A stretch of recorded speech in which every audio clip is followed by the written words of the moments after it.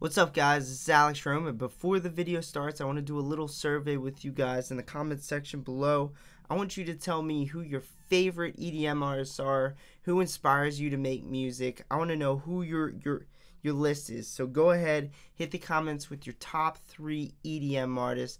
Let me know. I want to know who you guys are listening to, who's inspiring you, and where you're finding this. If you got like a favorite YouTube channel with EDM music on it, any EDM subgenre, future bass, future house, trap, anything. I want to know who your favorite people are right now, and let me know where you're finding this stuff. Like, what channels are you listening to on YouTube? What SoundCloud people what SoundCloud labels are you listening to? You know, are you listening to most of your stuff on Spotify, like streaming it? So who's your favorite artist, guys, and who's your favorite labels? Let me know in the comment section below. It'll really help me out. Let's get into the video. What's up, guys? It's Elektron, and today I'm going to show you this really cool thing that you can do with your voice within Logic Pro X. And you don't really need any third-party plugins to make this sound cool or anything like that. What we're going to do today is I'm going to record my voice. I'm going to sample it within the sampler that's built into Logic Pro X, and then I'm going to show you this really cool way of processing it to actually sound like an instrument you've never heard before. Alright, so I've been doing this for a while, like doing this sort of sound for a while. I've been experimenting with different ways of recording it for it to come out sounding cool. So if you got a deeper voice, or if you're like a dude, you know, with a deeper voice, or a female with a deeper voice, what you want to do is like hit like a higher octave with your voice. So you can't like just go into the mic and be like or because when you down pitch that, it'll get really like gritty. So what you want to do is you want to record it high pitch, like ooh, something like that, because when you down pitch something like that, it's real smooth and it's not as gritty. It doesn't sound, it gets like when you do it like record it too low and then you down pitch it, it gets like really alien sounding and gritty. So I got some chords here, probably the nicest chords I laid down in months.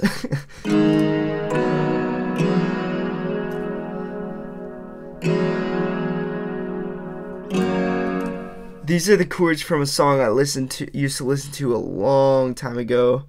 It was like by Max, Bear, and Grimm. I think it was by, I'm not really sure because I haven't listened to the song in a while, but I do remember the chords because they're iconic. Like that. So what I'm going to do is I'm going to make a cool little sound, electronic sound with my voice, and then we're going to, fuck, we're going to do harmonize with this. Yeah, I love forgetting videos. My videos are so unformal. I said forgetting videos. I love forgetting words. My videos are so informal. Ooh! Ooh! Ooh! I want to go a little longer just to give myself some editing time.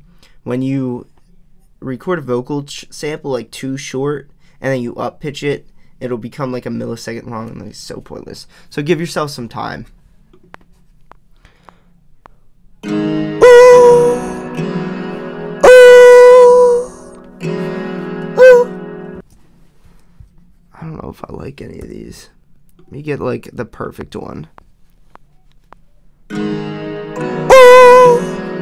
Let me see this one. It looks a little short, but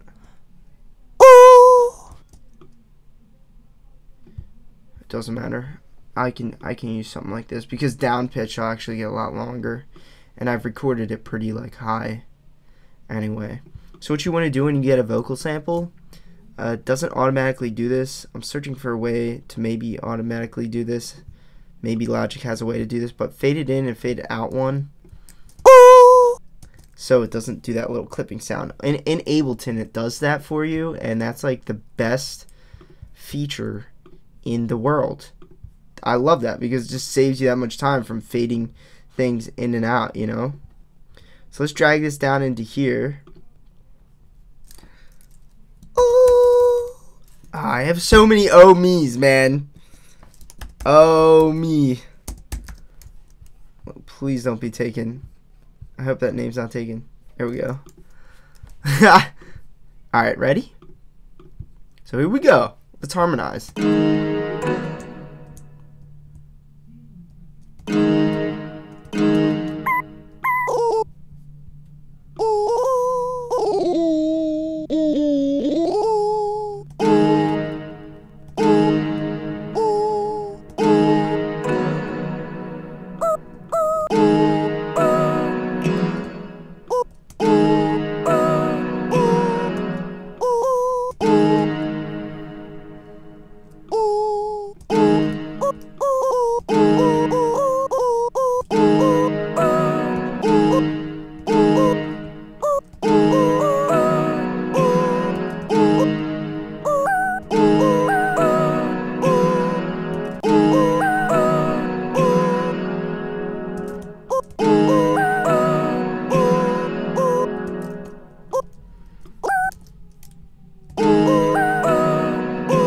Alright, so watch this. I actually don't like that sample as much as I thought I was going to. I have another sample in here that murders it, so let's see what this one actually sounds like with my little trick. So I like using Valhalla Vintage Reverb, but I know I said I wouldn't use that, so I'm going to use Chroma Verb and try to get the same result. It won't be the same result, it'll be similar though. Valhalla's reverb is thicker, so it's better for making like these your own instruments out of the reverb, which we're kind of doing right now.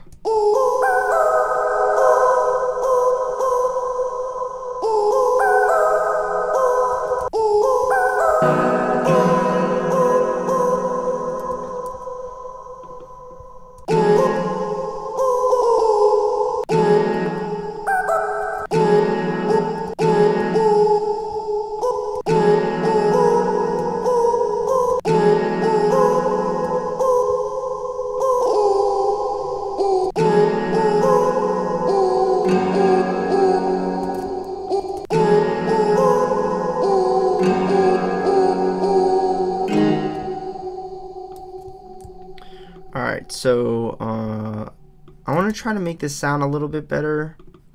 This is not usually something that works within this sampler because now the speed's going to get messed up.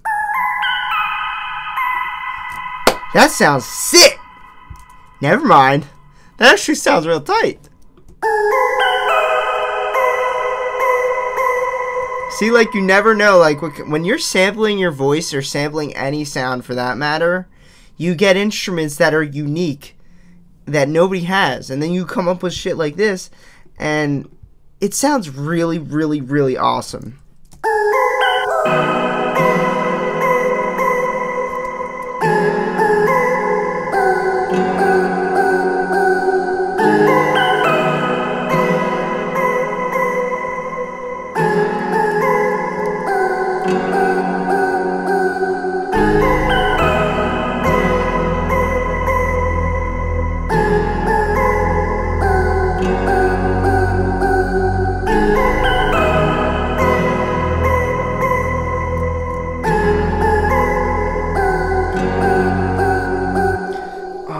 So pretty. Yeah, there you go, guys. You could do heaps of stuff with that, and like you can even record the vocal for a longer amount of time, add a lot of reverb on it, and now you got like this crazy vocal pad. I'll give you a couple things you can try different octaves, try different recordings. Like I was like, ooh, so try to do different things like ooh, something like that. Or if you don't have a microphone, that'll actually even be cooler, because then your recording will be a little rougher. A lot of people say like, oh, I don't have a good microphone, I can't record my voice and make a crazy sample out of it. Well, you're actually wrong, because recording things through a rougher recording sometimes creates a better sound, a better, more unique, dirty sound. Because, you know, like, you're processing it anyway. You're throwing a bunch of reverb on it, which covers up the recording, and you're EQing it, which kind of covers up the recording. So, plus you can edit this to no end. You can add bit crusher to this and make it sound like really crazy. And I do a lot of my leads like this now because I don't like synth leads. I'm just like, I dried myself out with synth leads, you know, it gets old. So now what I try to do is make unique sounding leads with my voice. So hopefully you guys can do something cool like this. And if you do, just send it to me. I would love to hear what you guys did with this little trick. Comment your comments in the comment section below. Check out Elektron Sound for my sample packs, my courses, and my lessons and services. And of course, subscribe here if you're new. Hit the little bell so you get notified every time I make some crazy heat like this video. And hit me up, guys. Follow along every day. We're doing videos every single day. Peace out, guys. Thanks for watching.